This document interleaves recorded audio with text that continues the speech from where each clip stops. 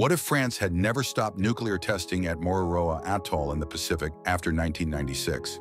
For nearly 3 decades, they detonated atomic bombs on this tiny coral island, turning paradise into a radioactive nightmare. But imagine if they had continued. Entire Pacific Island nations would have become uninhabitable dead zones within years. Millions of people forced into permanent evacuation as radiation levels soared beyond human survival. The contaminated coral would spread poison through ocean currents, creating a chain reaction of death. Marine ecosystems would collapse completely as radioactive particles entered every food chain. Fish populations would die off across millions of square miles, ending Pacific fishing forever. Other nations would follow France's example, establishing their own oceanic testing zones. Environmental destruction would become normalized military practice.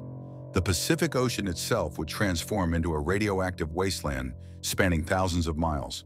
International sea travel would become impossible through contaminated waters. Every Pacific Island economy would crumble as tourism and fishing disappeared. The world's largest ocean would become humanity's largest graveyard.